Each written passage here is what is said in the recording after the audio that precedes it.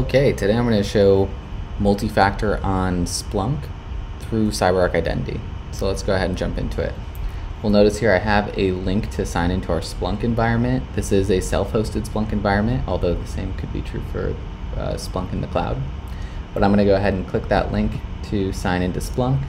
We'll notice that I'm going to get redirected to CyberArk Identity every time. So we're actually proxying this back to CyberArk Identity in order to sign in. Now here at CyberArk Identity, I can go ahead and sign in with my corporate credentials, typically our AD credentials, although this could be any directory system we have integrated. So I'm going to sign in with a username, password, and in this case I have multi-factor on our account.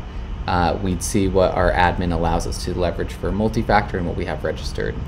So we can see a couple different options that I have registered today that I'm allowed to use for MFA. I'm going to go ahead and use our CyberArk Identity's mobile authenticator. So I'll pull that up here. We could get a push notification to our device. In this case, I'm going to actually send the push to CyberArk.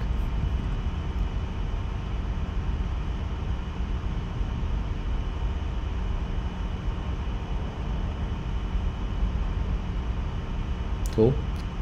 And just like that, we're signed into Splunk. So again, the only way to sign into Splunk is through going through that multi-factor authentication process. Now, if I go ahead and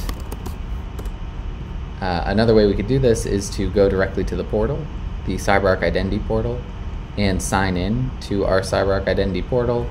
Here we'd see all of our applications. We could actually layer on multi-factor specifically on top of Splunk, or give users SSO access if we wanted. So once they've signed into our CyberArk Identity portal with MFA, we could just let them do a SSO right into Splunk. And of course, this all can be tied into CyberArk Identity's ability to do risk verification as well, so we can see things like where the user's signing in from, what IP they're signing in from, what device they're signing into, if there have been login attempts throughout the country or throughout the world globally on the account. We can take all of this into account and make the decision whether or not we want to prompt that user for multi-factor authentication on the basis of how risky this login event is as well.